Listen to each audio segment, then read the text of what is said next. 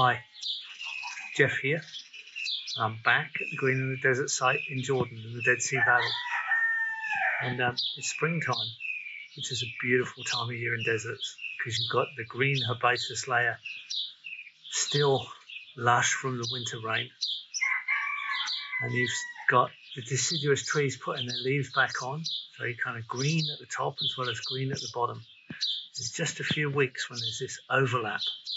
It won't be long before the temperatures rise as we go into summer. Most of the herbaceous layer is going to burn off. But right now, it looks lush. It looks beautiful. There's a lot of flowers, like this beautiful aloe flower next to me. And the birds are going crazy. Springtime nesting time. And there's fruit on. There's mulberry. We've got a beautiful pink shahtoot mulberry here flowering. Fruiting, should I say. And the olives are flowering. The date palms are flowering. Guavas are on. Citrus are on. And it's just an exquisite snapshot at this time of year. It's also a beautiful time of day. It's early morning. And the sun's rising on the Jordanian highlands to our east. And it's going to come over that range and give us some beautiful light for an hour or two. A nice golden light. So it's a great snapshot in time of day and year.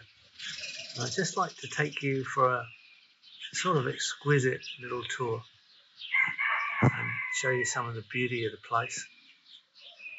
Because this is special. The date palms have been pruned actually, so they look really neat. Right, the trunks have been pruned of old fronds and they're looking smart.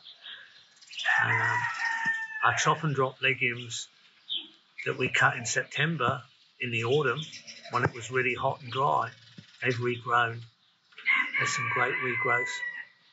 They're putting the shade on for summer, which is their function, as well as fixing nitrogen, reduce evaporation.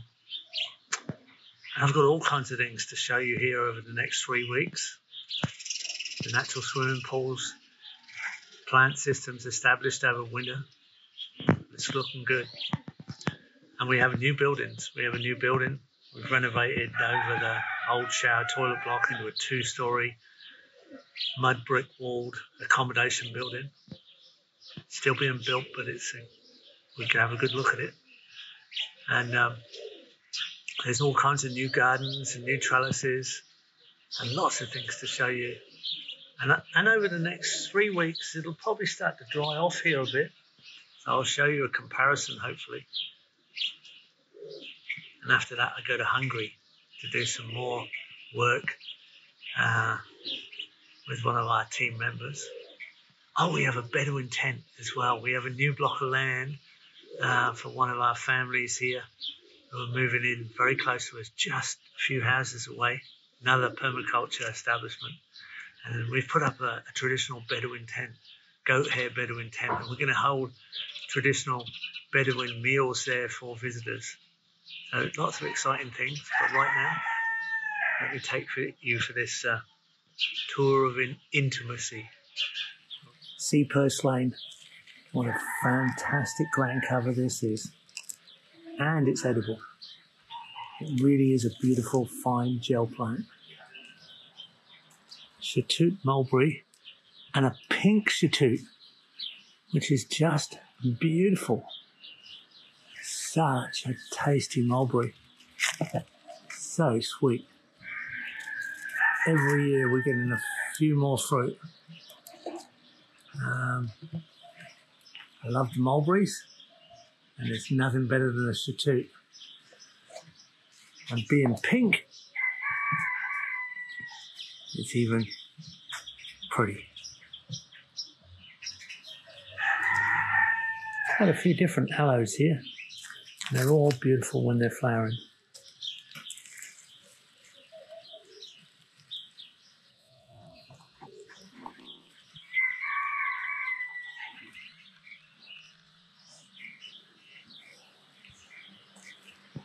Here's one of our smartened up date palms, desuckered and fronds trimmed, looking really smart. I've got to get up into the canopy and above. Leucaena regrowth.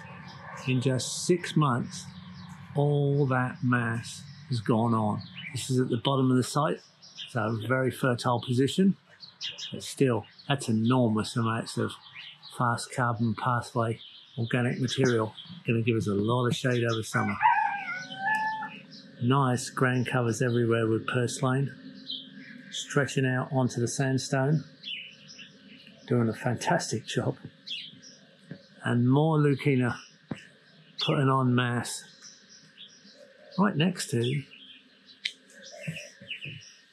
2 subpods, in-ground worm farms in the garden, acting as seats, starting to grow a nice papaya.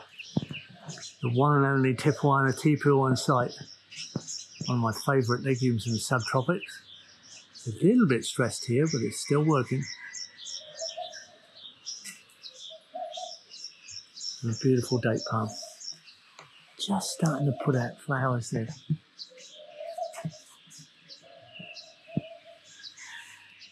And we've mulched the date palm prunings all around the drip line here. And here is an albizzia lebbeck, one of my great long-term legumes, in full seed. Just put its leaves back on as we've moved towards spring temperatures. And a key apple from South Africa. Nice, unusual little fruit. Bit spiky, but nice fruit.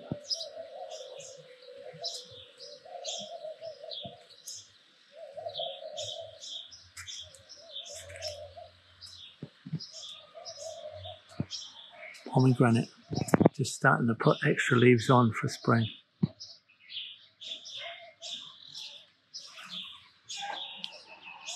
Olives flowering right around the site.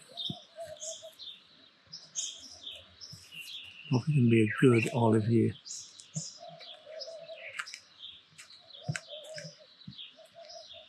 Cotton. There's a few cotton bushes around the site. Grow like cotton wool.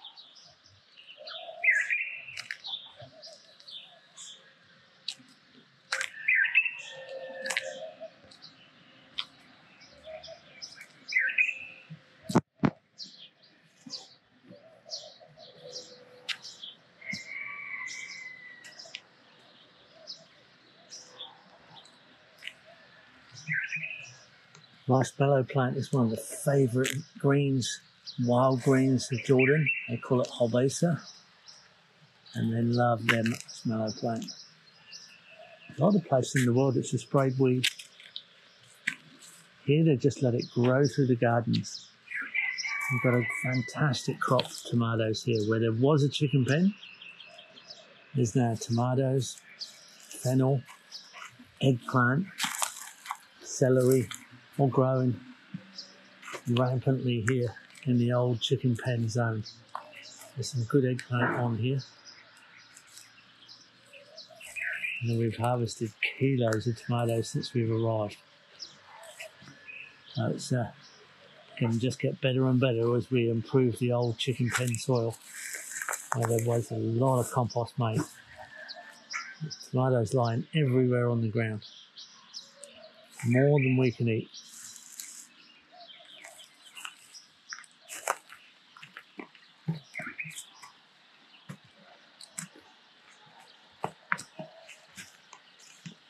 The old chicken pen is a garden, but the old chicken house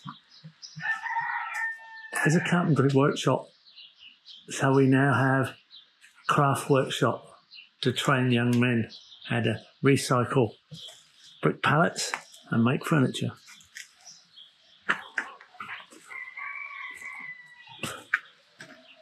And there seems to be endless building, but we'll get finished one day.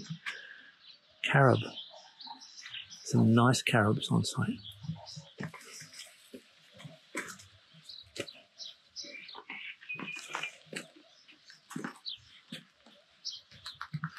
And here's a top fence and a whole row of citrus doing really well, with Singapore daisy as a ground cover. Singapore daisy and sea purslane are our main ground covers, perennial.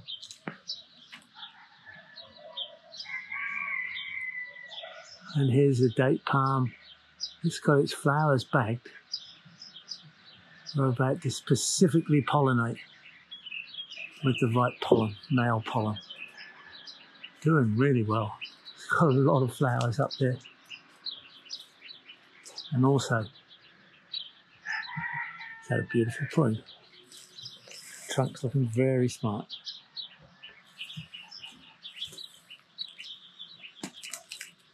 Back up the top footpath.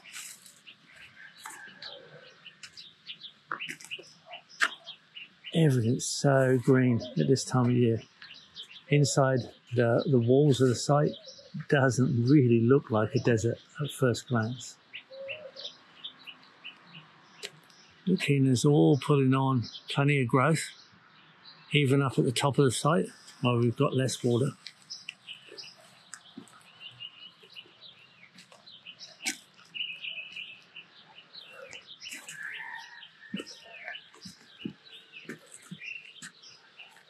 And here's a quick peek at our new building, where there was a shower toilet block. There's now mud brick. You can see the mud bricks at the top, infill, and you can see the render at the bottom. And there's 3 bedrooms, each with showers and toilets on each floor. Another date palm, and we've got a really neat mulching job of trimmings around the base. Lovely. So I have a new vantage point now.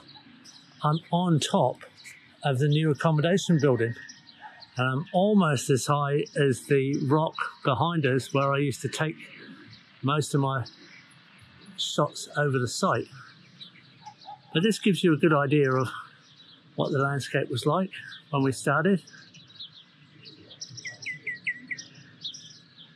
And now I can swing around and look down on the food forest. There's our new building next door, straw bale mud brick. Here's the irrigated agriculture of the valley below us, and in the distance, right over there, is Jericho, the lowest capital city in the world on the Palestinian West Bank. And here's our food forest below us. And we're higher than the restaurant building. We can look down on the canopy.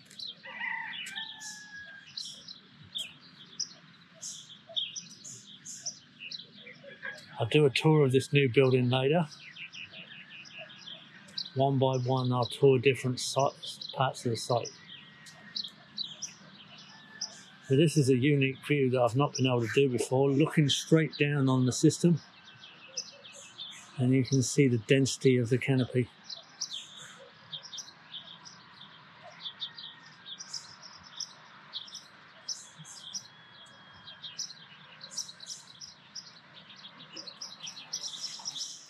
This has always been one of my favourite little pathways, coming down from what was a shower toilet block. It's now accommodation building. And we've got shade from the wall on the roadside. Now it's a little bit more lush just on this side, especially at this time of year. There's guava and Brazil cherry in there, which is quite unique. And we've got an overhanging pomegranate that's been pulled back so builders can get past. Building the new building, and hibiscus tiliaceus, which is a neutral tree that produces a lot of mulch. And as you can see, the new building actually has verandas, 4 verandas on the food forest side that hang into the food forest, and you can see the mud brick there And you can see the render down the bottom. Future tour, but very beautiful. It's going to be lovely to stay there with the verandas into the food forest.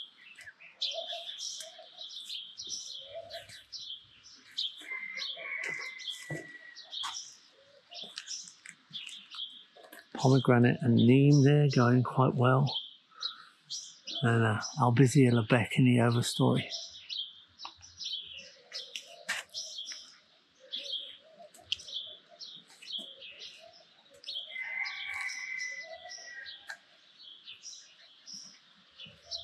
Back down to the lower layer. The ladies love their roses, so they're growing roses in pots here and doing okay. They get a few flowers. Now coming down to the wicking beds. Salon spinach is climbing everywhere. I picked a salad out of here for last night and this morning. Tomatoes, capsicum, chilies, parsley, celery, a little bit of melon, eggplant. There's even a bit of lemongrass grown in here. Some onions, lettuce gone to seed. It's probably going to be replanted again pretty soon. Green celery here going quite rampant. Good to see. And then we go on down to the new oasis site which joins us. A straw bale mud brick house is functioning well. And I can hear some students working in the food forest early morning. But we've paved the driveway and we've got the runoff going into the food forest below. And we've trellised above. And the grapes are on the way.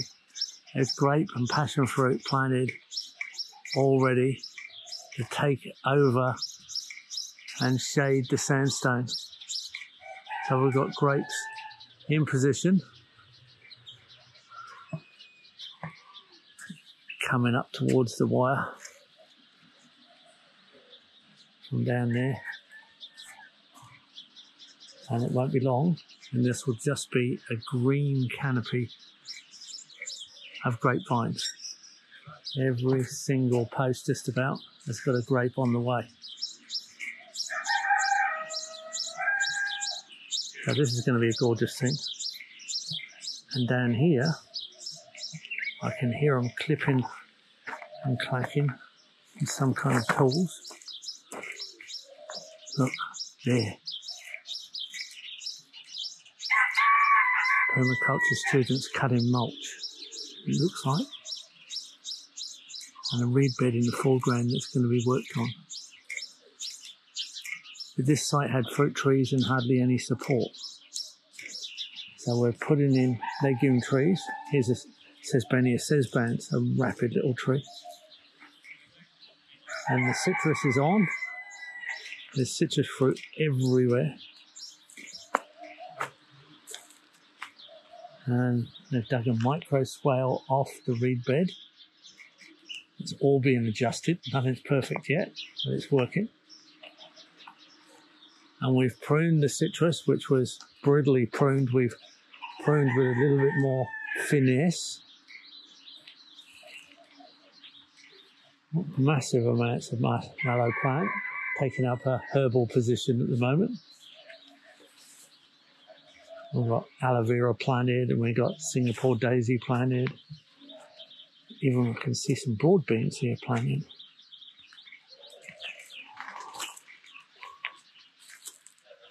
And this has all been managed really well.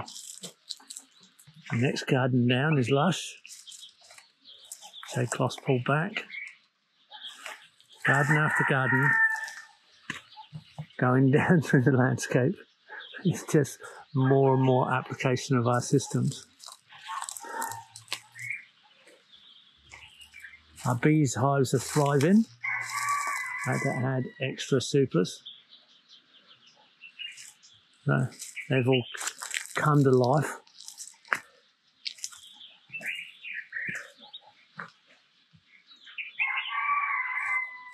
And we're working this area up to be more of an integrated food forest with its own supply line of mulch system support species.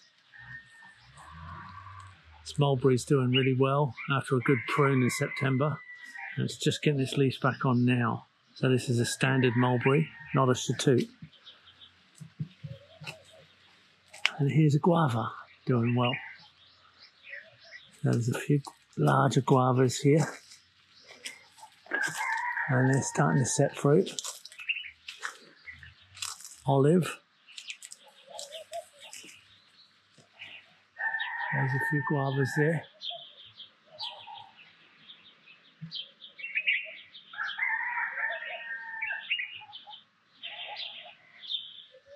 And right behind me are 2 custard apples. They're looking stressed because it was a bit of a cool winter for here, but there is some fruit, and we're going to get them performing, I think. So, there's some custard apples in fruit, and that's a great thing because they're very subtropical.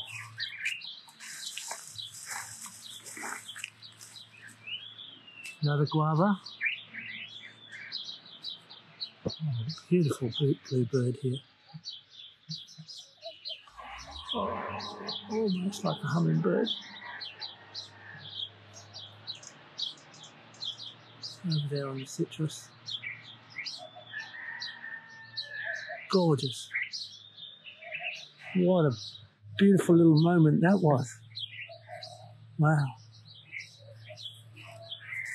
And then in here, there's a volunteer jujube just here.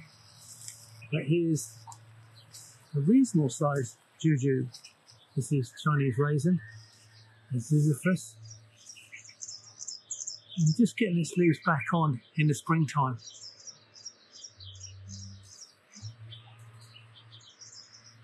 There's really birds everywhere, all around me. Stands to reason they're attracted to the site. Here's our little blue bird again. Hopefully he stays in my company.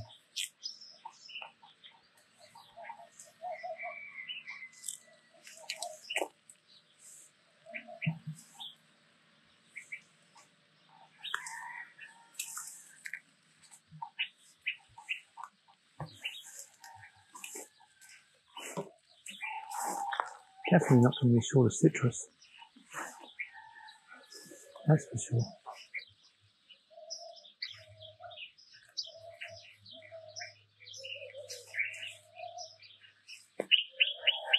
And that's the new wall around the natural swimming pool, which has been well dressed up since we last were here in September. And now we have a shaded area. Just a quick peek for you. And there's our shower and toilet on the other side. We'll get back to that on another film.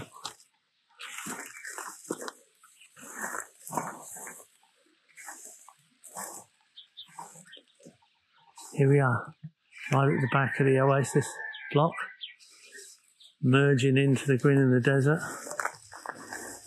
I love that moment with the little blue bird, almost like a hummingbird there. Some of our pigeons are flying up in the sky, having an early morning fly round, just catching a bit of sun up at that height. And it's been fun showing you around. There's more to come. There's lots to show you. I'm going to enjoy taking you for more things around, showing you more things that are happening, and giving you some hope that we can have a very sustainable world. If you can do it here, you can more or less do it anywhere.